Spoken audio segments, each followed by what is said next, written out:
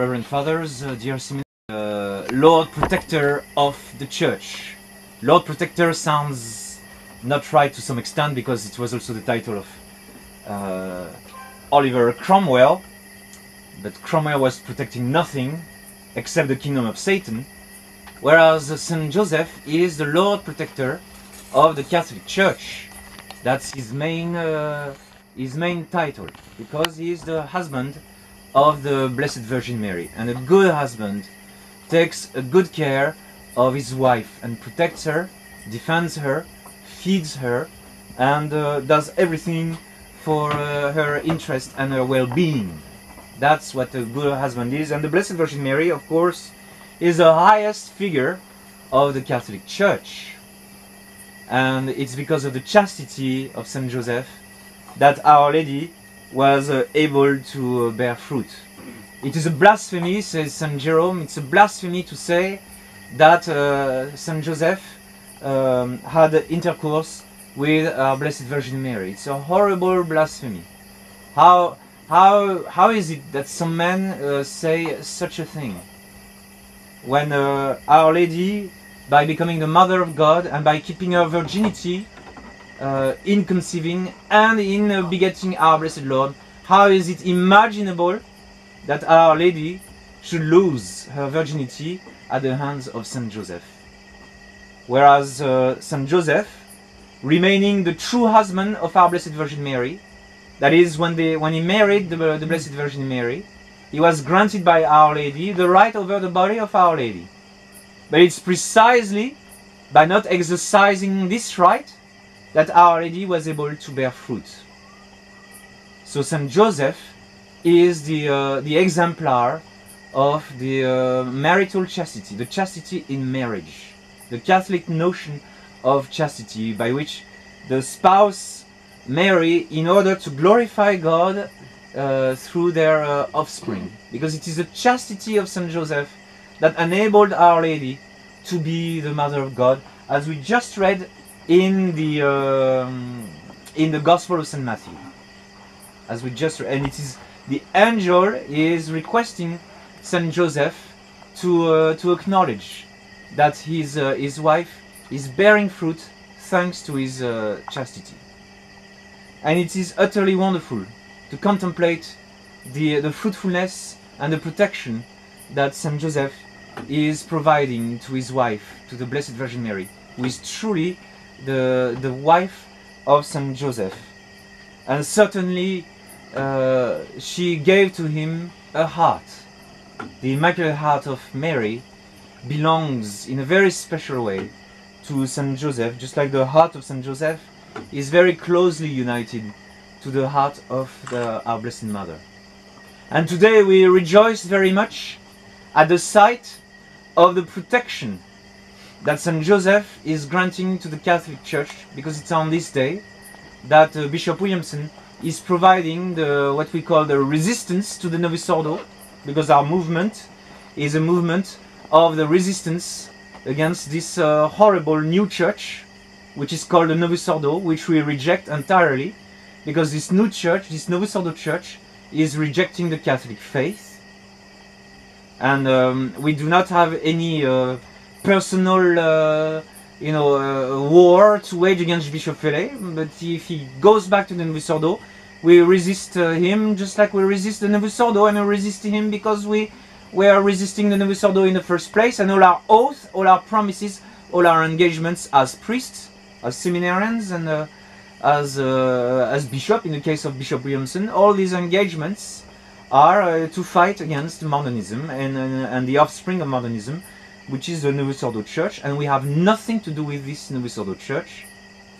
And in order to protect ourselves from this Novus Ordo Church, we have to avail ourselves of sacraments, and especially holy orders that make most of the other sacraments available. So until recently we were passing through our head what would happen if we would have no more bishops, and what would be obliged to do, and God would oblige us to go through a darker night of the faith and a greater sacrifice for the truth. But there are limits to our capacities, and there are limits to our crosses, definitely. And this ordeal seems to be passing away from us, so that it will be we will be able to carry out this fight with a greater ease, because we are going to have a bishop soon coming. We already, we are going to schedule, a visit of Bishop Faure. We're already thinking about it, to organize the visit of Bishop Faure in Australia, where Bishop Williamson could not enter, in the Philippines and in India. It's good for Bishop Williamson to enjoy a little respite and a few vacations from his labors. And this visit also will enable to show how necessary this action is, because according to canon law, a bishop can consecrate another bishop only with the help of a co-consecrating bishop. It's necessary for liceity. But in the case of necessity, something which is not licit in normal times becomes licit. And this is our case. We cannot find another bishop alongside Bishop Williamson. The only bishop that could join him would perhaps be Bishop Tissin-Marae, who agrees with the position of the resistance. In his sermon recently, in 20th of December, or later, or just a few days later, just a few days after the horrible sermon of Bishop Faure in La Reja, Bishop Tissier stated the position of the resistance, which is that we cannot rejoin this sect, which is the Novus Ordo Church. There is something left of the Catholic Church in the official church, but not much, and less, because they are further going into the loss of faith. They are further going into the abomination of the desolation. Like very recently, a transsexual in Spain was finger pointed by other parishioners in Spain, and rightly so. And that transsexual got a phone call from Pope Francis himself. He says, "Oh my dear, come over, come in Rome." And that transsexual was glorified in the Vatican by Pope Francis. And it's just the latest instance of this new papacy extolling the vice, the most horrible vice, the vice of Sodom. I'm not sure if there was even transsexuals in Sodom and Gomorrah. I'm not even sure of that. But it's this Novus Ordo Church is very far gone. It's not showing any sign of changing except for the worse.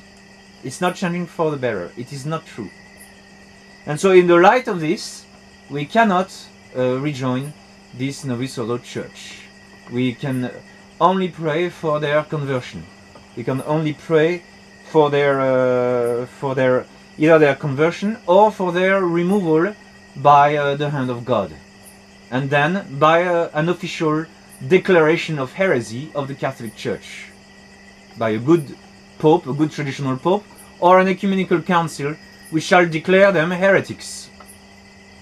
That's what's hanging over their heads, and that's what we are waiting for the good of the rest of the Catholic world, for the good of all those innocent souls who do not know better and who need this pronouncement. But in the meantime, what we have to do is to keep the faith, and it's very hard to keep the faith without the sacraments. It's very hard to keep the faith without holy orders, without confirmation, without the sacraments that the bishops are giving, and then without the priests who are ordained by bishops and will give you the mass in the future. It's very hard. It's much harder to do without bishops, and the Catholic Church doesn't run without bishops. It's the bishops who empower the priest. The priest cannot say the mass without a chalice, and so it's the bishop who consecrates the chalice, not the priest. Once we build a church here, it's the bishop who will bless that church. The priests are not allowed to bless churches. Normally, I shouldn't bless the vestments that I blessed. It should have been a bishop who blessed them. I blessed them because it was necessary to use them. But normally, it's the bishop who should bless the bells that we've bought, you know, and we're going to buy another one, a middle-sized one, this weekend. Those bells are going to be blessed by a bishop. It's the bishop who provides not only the ordination to the priest, but it provides all the instruments that the priest needs. Because the Catholic Church wants to express that it is run by bishops, not by priests. As a priest, I am acting on behalf of my bishop and under my bishop. I am my priesthood is incomplete. My priesthood is limited, and so you can see today the magnitude of the help that is provided to us by Saint Joseph. And then we pray Saint Joseph that he continues to provide the Catholic Church with a good hierarchy. Why did this crisis went so far in its magnitude and in its gravity? Because there is a need to go to the root of the problem, to the root and the beginning of this crisis of the Church, which started a long time ago. It started when the clergy began to whistle out, when the clergy started to turn bad. And that's a long time ago. A long time ago, even St. Pius X was complaining about Cardinal Faure, the Archbishop of Turin or Milan, if I'm not mistaken. He was complaining about the inertia of the French bishops of his time. And even in his time, you know, a Mason, Cardinal Rampolla, could have been elected a pope hadn't the Holy Emperor of Austria-Hungary intervened rightfully. Hadn't this very good Catholic monarch who was removed by the Masons after World War I, hadn't he intervened, there would have been a Masonic Pope 100 years ago already. Thanks to him, then the crisis of the Church started to go full swing only in the 60s. And so we have the Catholic Church has a much deeper problem. It's a problem of leadership. And so perhaps we go to such an extremity in order to restart the chain of command of the Catholic Church. Not that we are creating another church, a parallel church. We do not claim ordinary jurisdiction. That ordinary jurisdiction is in the wrong hands. It's occupied by the enemies of the faith, but this is not. We are not taking upon ourselves any ordinary jurisdiction. We are only taking this extraordinary jurisdiction in order to provide you the sacraments and the teaching of the faith. Nothing more and nothing less. And we are happy enough with this. Because the Church, the canon law, always provides jurisdiction when it's needed. It's a real jurisdiction. Canon 209. It's a real jurisdiction which is granted to us and to those auxiliary bishops who are not taking any territorial jurisdiction. But they are there for your protection. And actually your need, not your authority, but your need is what gives them jurisdiction over you. And so we are, re-establishing, after the failure of the XSPX, we are re-establishing this same means for you to survive. As you can see, the development of this bamboo seminary in the middle of nowhere, purposely in the middle of nowhere. You are seeing under your very own eyes another network which is getting ample and which is growing. It seems that by the month of June, Australia is going to have 10 priests.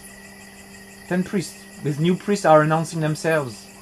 And so this entity of Australia is already having 10 priests. And 40 plus mass centers. And 2,000 faithful altogether. Altogether, if you include all the missions, the biggest chunk being Philippines and India, but Australia is also getting big. And East Asia is growing with the addition of a new mission in Thailand. And so the Catholic Church is not dying. The Catholic Church is always growing. Let us hope and pray that we do the right thing, and let us hope and pray that we pray for our newly consecrated bishop, and that we support him, we support his priest, and salvation can be brought to a greater number of people, until Saint Joseph goes further and reinstate the Catholic faith on the See of Rome, reinstate tradition in its rights. We have nothing to ask from the Novus Ordo official church. They are the ones who must comply. They are the ones who must bend to the truth. Just like we also have no choice but to bend to the truth, and we perfectly see that if we fail, God can replace. Just like God is providing a replacement for the three bishops, unfortunately, that are failing in the SSPX. So the replacements are appearing. After 2 years, now there is a complete replacement which is being established by divine providence for those who have failed. So should we fail, we will be replaced. Because in the Catholic Church, the message is everything. It is the message, it is the Catholic faith that is the formal cause of the Catholic Church. What makes the Catholic Church is the Catholic faith. So the authority in the Catholic Church is at the service of the Catholic faith. This is the constitution of the First Council of Vatican. The Pope himself cannot preach his own fancies. And I just read today, the verse in Numbers. Moses tells the Hebrews, in order to show you that what I've been telling you all along is not the creation of my own fancy. The earth is going to open under your feet and is going to swallow you all, Corée, Dathan and Abiram, with all your families, with all your wives and children and donkeys and sheep and tents and furniture, everything, to show you that I am not talking my own fancy. I am not talking the works of my imagination. That's what Moses told them. This is the Catholic religion. The object of the Catholic religion is not that we talk to you our own personal fancy. You have to abandon us if we talk to you our own personal fancies. And the Novus Ordo Church is a fanciful church. It's a creation of modern philosophy. It's a creation of a man putting himself at the center of everything and taking God as an associate. Establishing himself, as Immanuel Kant says, and as Lumen Gentium says, as something created for himself by God. That is a separate entity, a separate autonomy with God. Somebody who is on equal standing with God. And we have nothing to do with this blasphemy. We got nothing to do with this insult made to the Divine Majesty. As you can clearly see, we are doing our best to worship and adore our infinite Lord. And so some people give us a beautiful brass cross. Others give us these beautiful shiny altar cards. And these beautiful candlesticks, and then this beautiful shiny bell with 4 bells, and these beautiful cruets, and then this beautiful seminary chalice, and those beautiful vestments which we didn't pay for. Why? Because we want to worship God. We want to adore Him.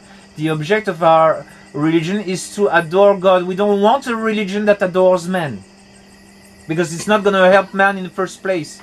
Man is going to become ever more miserable with this type of false religion. It's not helping anybody.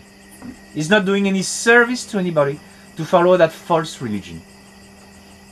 And so it's only in order to make safe this message that a great ceremony is taking place today in Brazil, where the resistance to the Novus Ordo Church is the strongest. With in South America, 3 monasteries of men already, 2 Benedictines and 1 of the family of Our Lady, and several convents of nuns, and schools, and many priests unfaithful in Brazil. It's surprising, and it looks like the fulfilling of the prophecy of Our Lady of Fatima, that in Portugal the dogma of the faith will remain.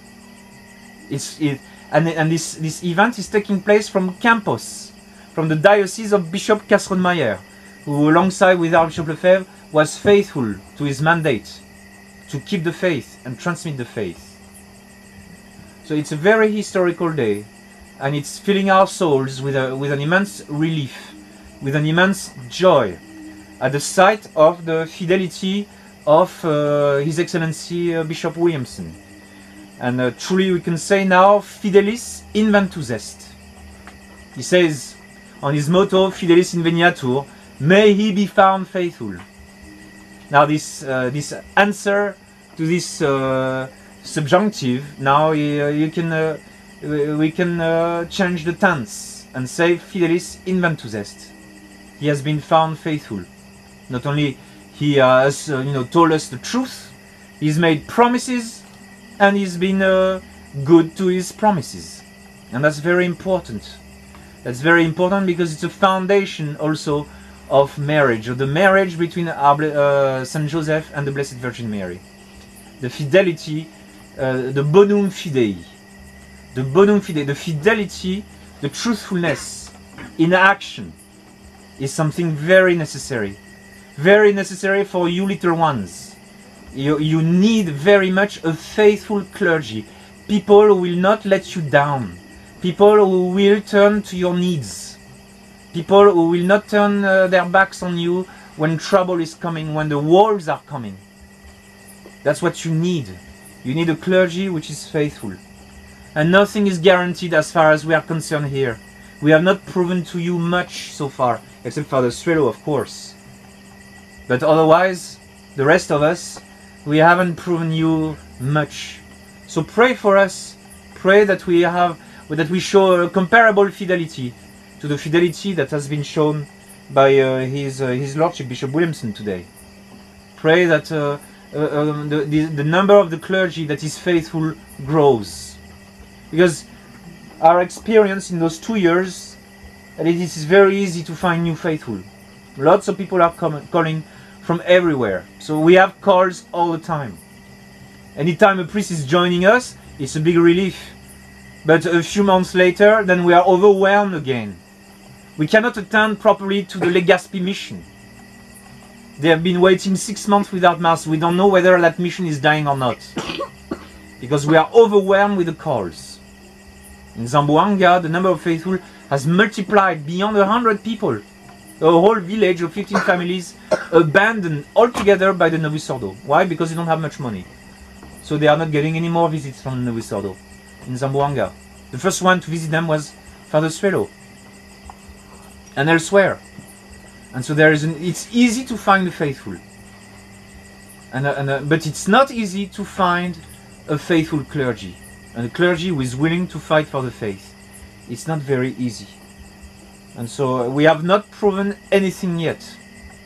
So as far as we are concerned, fideles inveniantur et nihil ostendeunt. Utinam fideles inveniantur.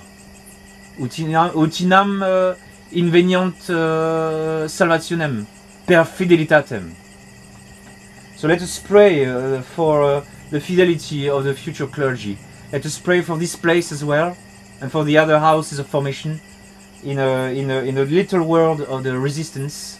Let us pray that we are enabled by the intercession of Saint Joseph and of the Blessed Virgin Mary.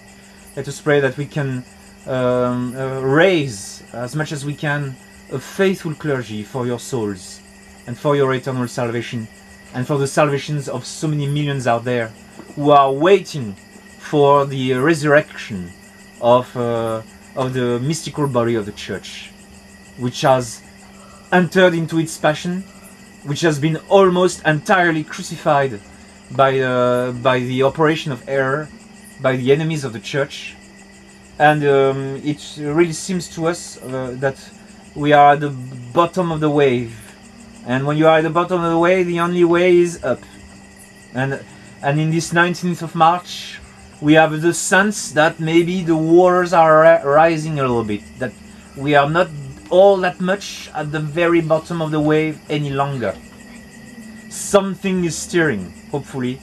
Some of the celestial hierarchies are stirring to some extent. We've seen a great demonstration of power of the infernal hierarchies of angels. Now there is a little stirring in the celestial hierarchies, because our Blessed Mother, Saint Joseph, are showing some kind of pleasure in what is happening in the Church today, 19th of March, Feast of Saint Joseph, patron and protector of the Universal Catholic Church. In the Father, and the Son, and the Holy Ghost, Amen.